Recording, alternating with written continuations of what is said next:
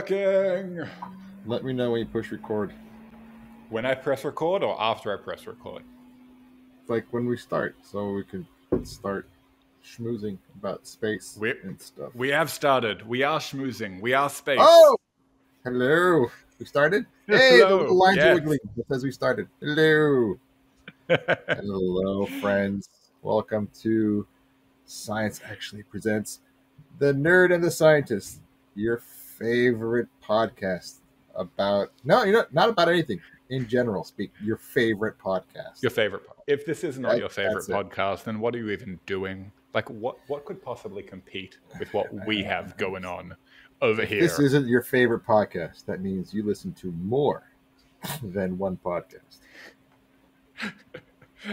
I wonder, like, are there people out there who only listen to one podcast? It's like once, in for a penny, in for a pound, right?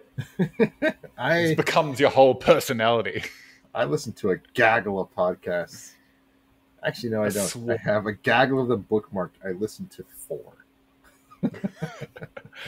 I feel like podcasts for me are like books. I just have a stack of books on my bedside table that I'm going to read, and I will still buy new books to read.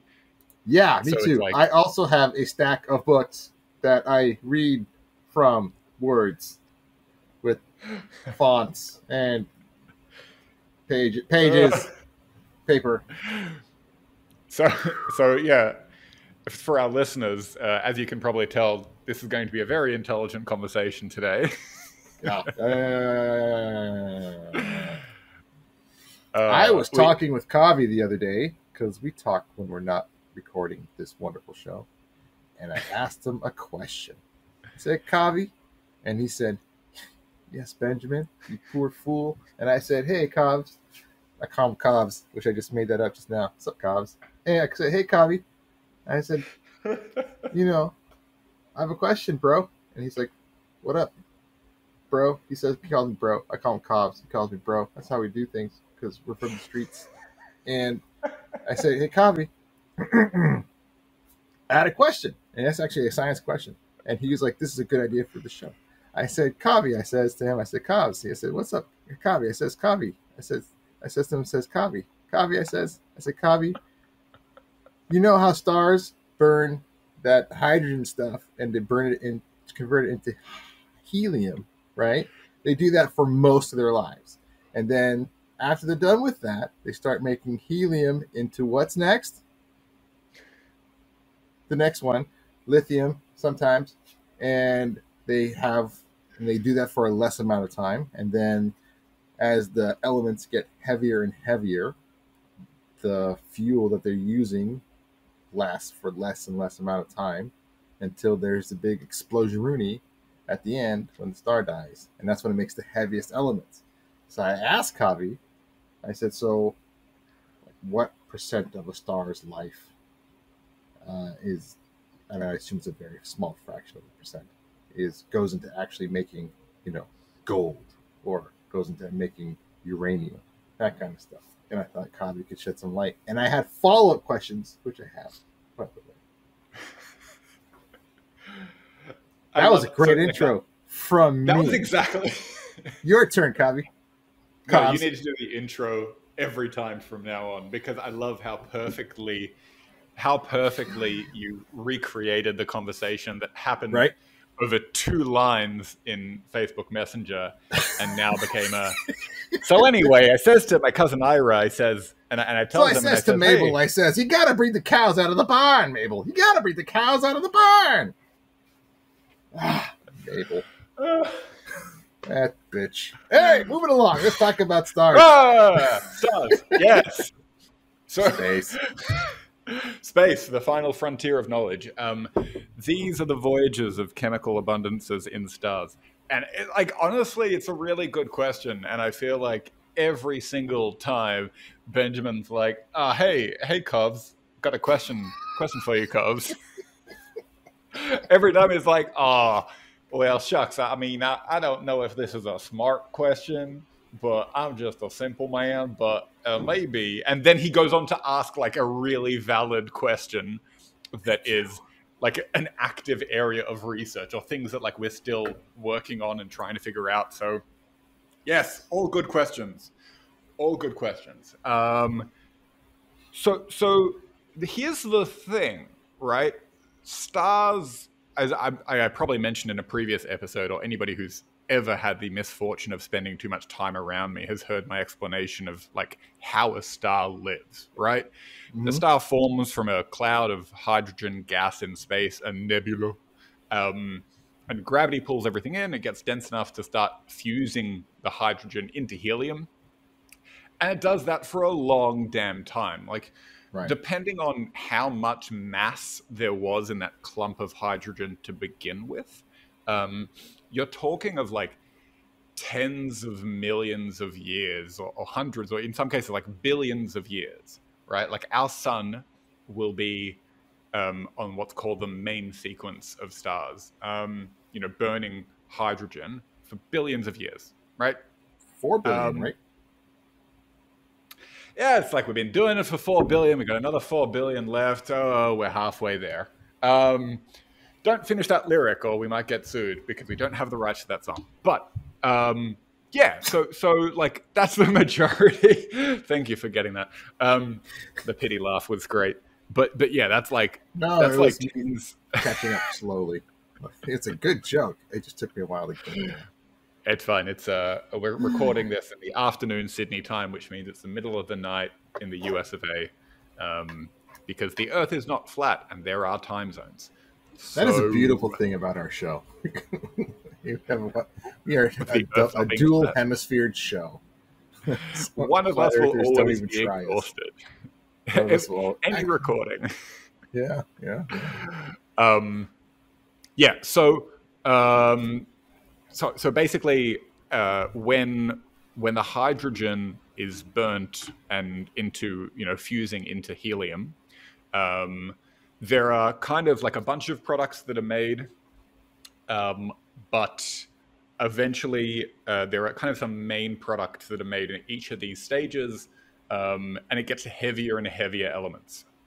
So normally there's a process called hydrogen burning, as I mentioned, burns into helium. The process after that is triple alpha, where you're burning helium into carbon and oxygen. Then you burn the carbon, and then you create neon and sodium and other elements. And then you burn the neon into oxygen. You burn the oxygen into silicon and argon and calcium, and then the silicon burns into nickel. And then it kind of has to stop there because if you remember that diagram that I sent you in response, you're I like, oh, did. what's that I little? did. Yeah. So like, there's basically this whole process is fusing things at the center as things collapse inwards under gravity, and that fusion creates a force that pushes outwards, and like that is stable because there's kind of a balance between the energy consumed in the process and the energy produced by the process. But after nickel, it takes more energy to do the fusion than the fusion produces, Okay. roughly speaking. And so basically, when a star, like a massive star that's like, let's say, at least 8 times as massive as our sun, um, when it gets to that point, it eventually the core just collapses and it becomes this beautiful supernova, because you can't directly create heavier elements than iron through that nuclear stellar fusion process. I can tell you about the times, but I'm not sure. Did you have a question? Was that and we lost in Well, the weeds? you can keep talking about the times, but I did have a question about two articles that I have read, basically saying the same thing, that the bulk of the heavier elements don't just come from a star exhausting its fuel and therefore burning heavier and heavier and heavier leftovers from its regular natural process, but instead from the collisions of neutron stars. These incredibly dense things, which are already under incredible temperature and stresses, unlike what our sun has, and when they Who are you smash calling into each dense? other, I'm calling myself very dense.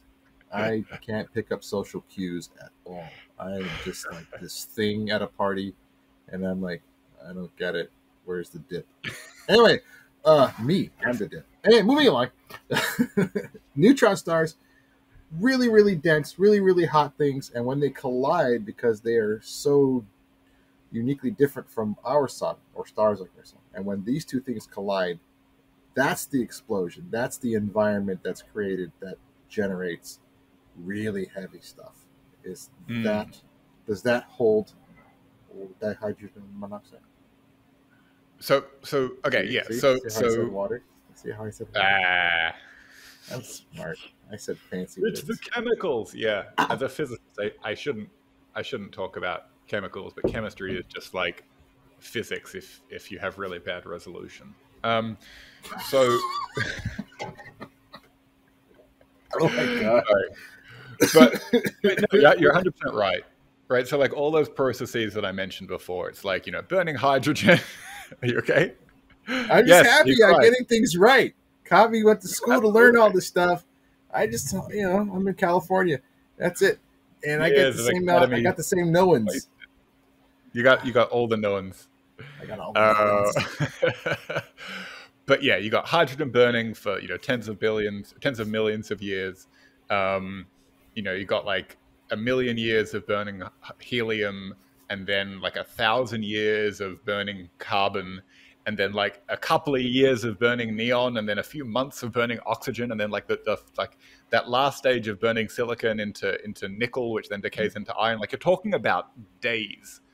Really? So yeah, it's pretty wild because like everything in space generally, especially for like star related things, generally it doesn't happen on the time scale of our lifetime. So when a star is creating iron, that's literally it. That's It's it. like the last days of its life, and then it's literally the last gasp. When people say that kind of stuff, it's on a stellar Yeah. scale. That's quite literally it. Wow. I think it was just a couple days. That's awesome. It's wild. But yeah, the thing that you're raising about neutron stars and stuff. So like yeah, to get you can get up to iron, and that's it with like standard nuclear burning in a star. But stars that are more massive than the sun, but like up to a certain point, will explode as a supernova. Once you get like too massive, you don't see a supernova because the leftover core, like the heart of the star, just collapses into a black hole.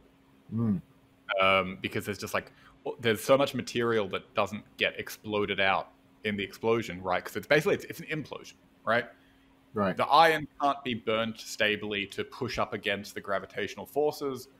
And so what's happening in a supernova is like everything's collapsing down. There's this huge kind of explosion of neutrinos, and the neutrinos end up pushing or helping to push this like really energetic shockwave out that explodes as a bright supernova. In fact, like 99% of the energy from a supernova goes into producing the neutrinos. It's like 1% into the shockwave, and like 0.01% that produces the emission that myself and other astronomers study.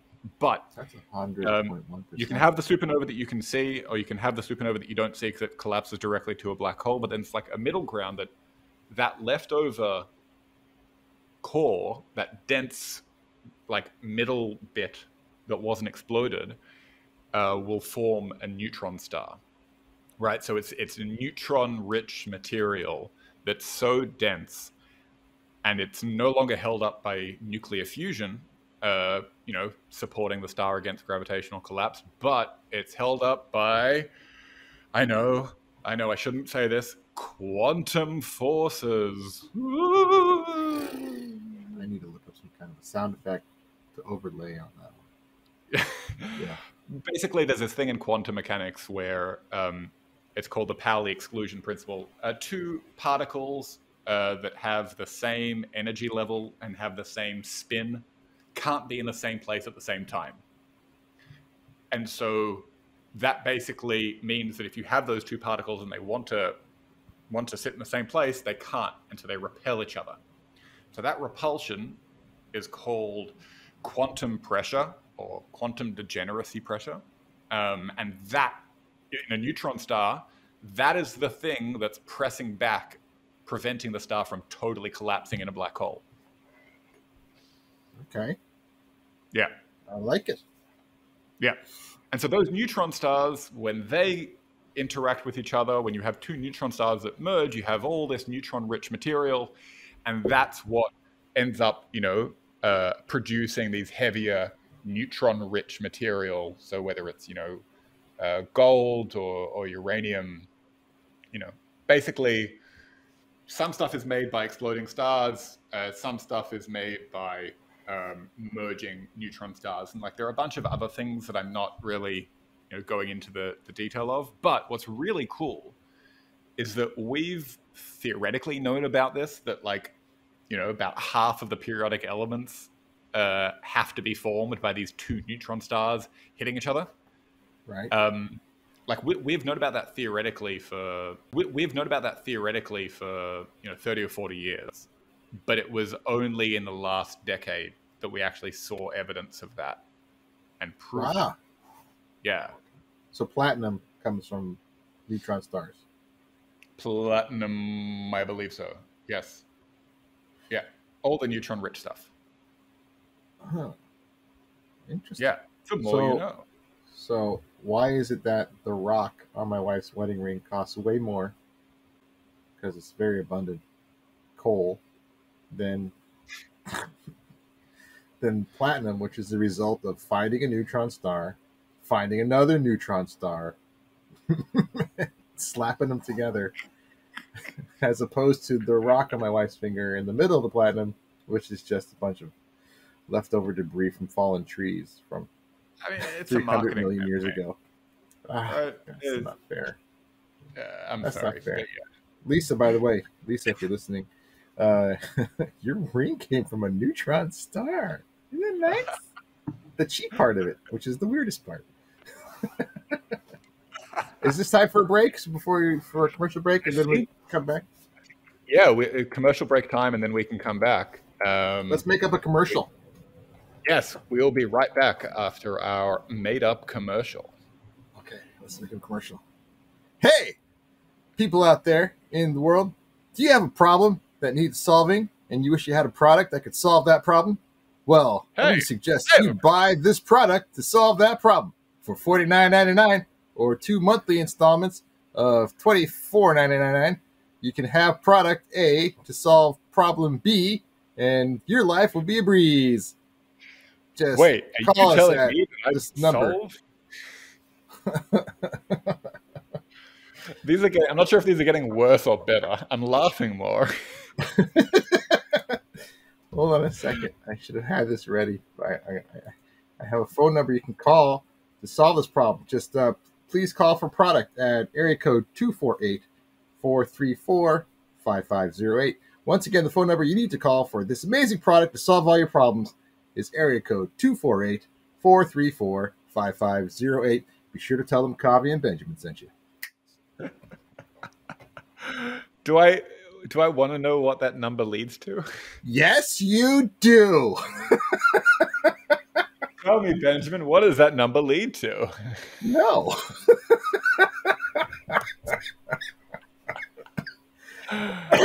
All right. 434-5508 is a real phone number. Please call it. Long distance phone rates might apply. Oh, wow. Amazing. Oh, gosh.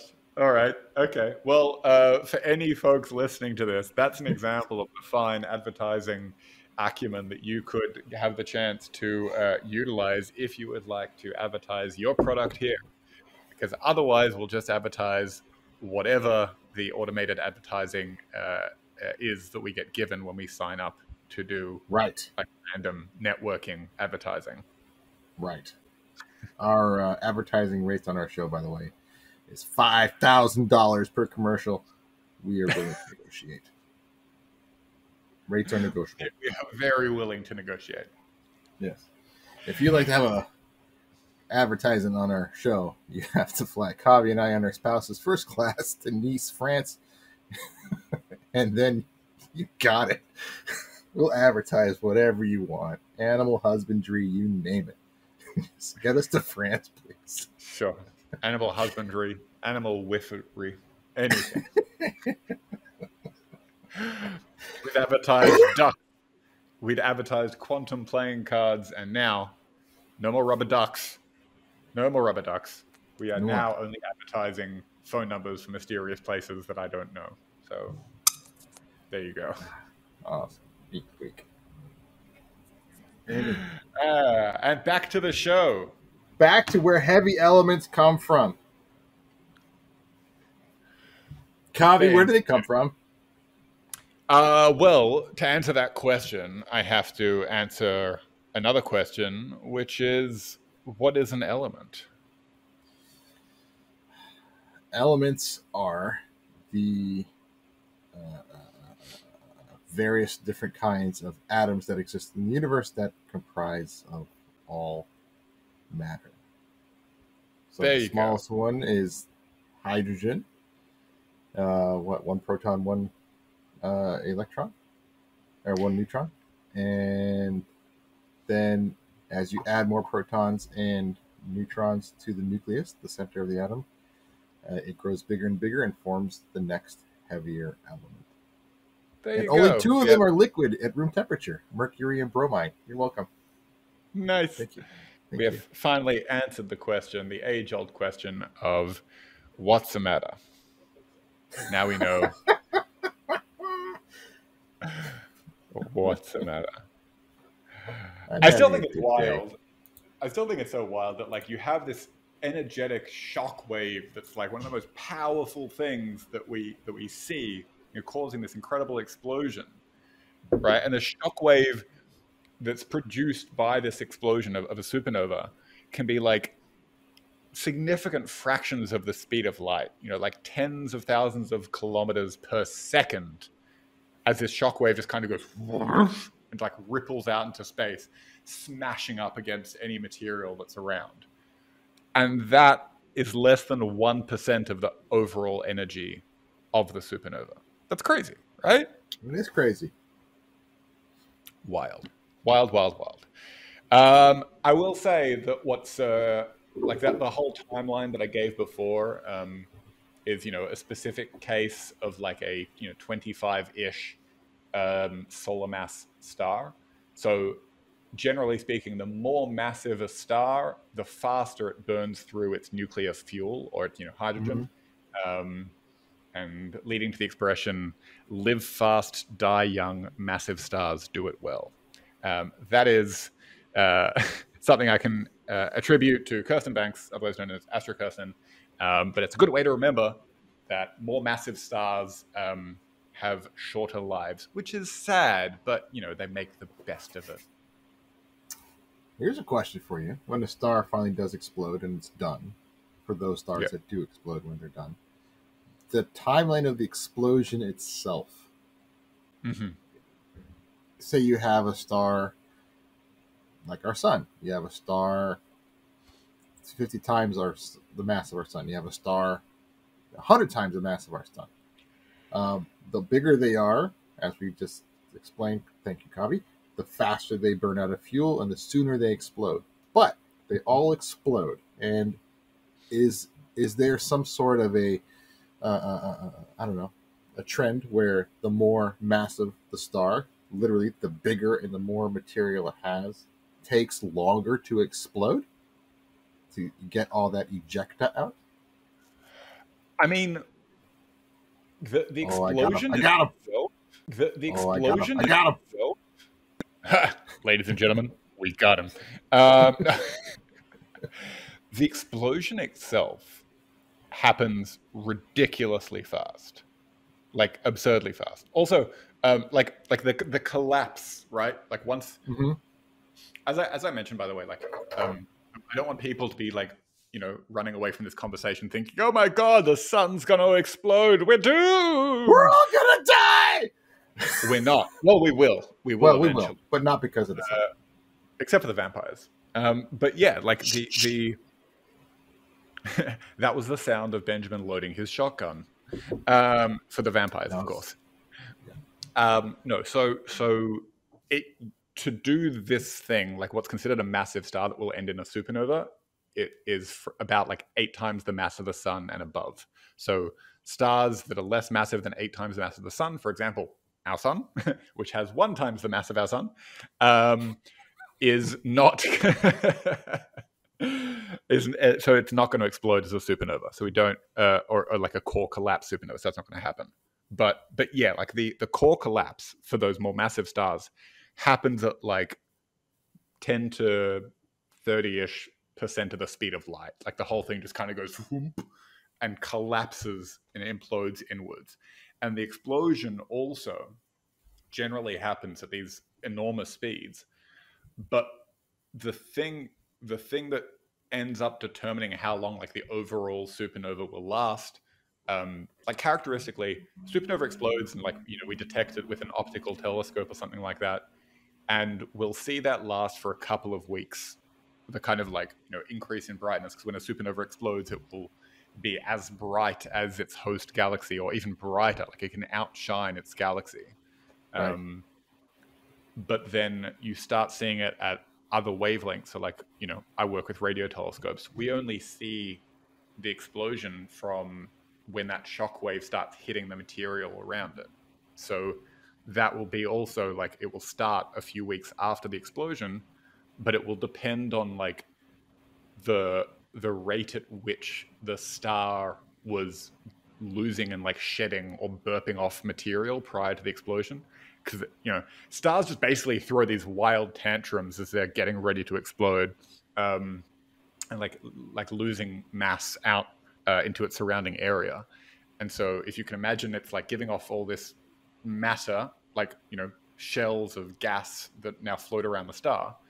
As that shockwave starts propagating out through space, it's kind of like going to be bashing up against those clumps of material, producing bursts of radio light. I don't know if that answered your question. I don't even remember what my question was anymore, but I like listening to you talk. And he was saying shedding. Everyone shedding. He's Australian. Shedding. SHEDDING. I wasn't saying the naughty. But yeah, supernova be crazy. I will say for those supernovas be crazy. Crazy shirt collapse. Yeah.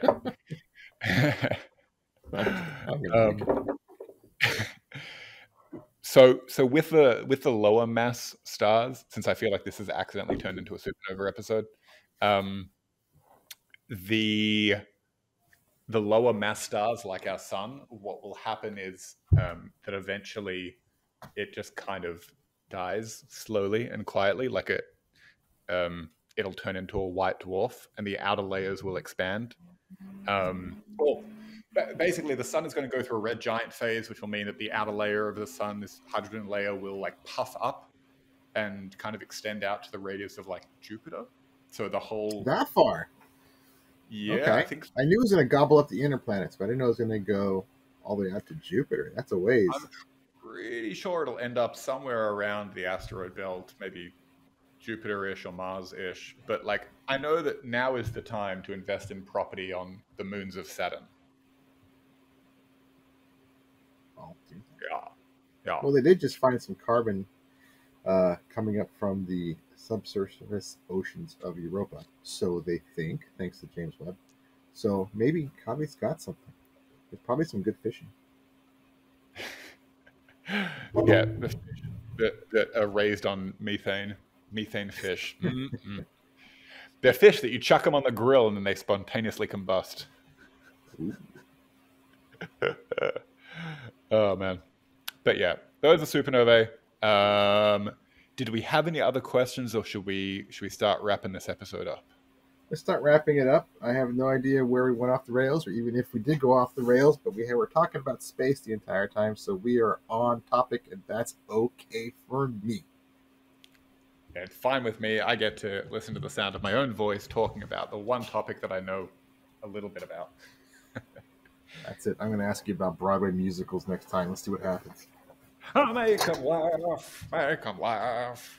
Okay, maybe I will. Oh God. Ugh, I was going to make a comment about everybody's least favorite Harvard astronomer, who recently decided to organize a Broadway or an off-Broadway musical about his experience trying to hunt for aliens. But let's leave that for another episode. I don't feel like now is the time or place to go into a rant about that. Yeah, well, I won't tell you where that phone number takes you, so you don't have to tell me who that astronomer is. We're even.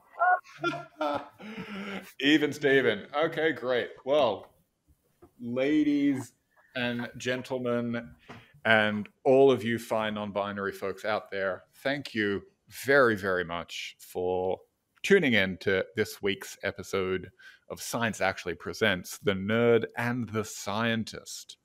That Thank is you our guys for listening. It has been our pleasure to bring what we just said to you. I hope you enjoyed the words we made and learned things. Thank you. crap. Now they're going to know that we replaced Benjamin with ChatGPT for this. Oh my God. I was trying to, my mouth was just going with making the words, and I was trying to think of something funny I could just say, and it was just, keep going, Benjamin. Don't, you're making dead air. Just say words. Say words. So Say I words. just kept going. I'll just I don't have the social skills. It's okay. Yes, this has been our episode for this week.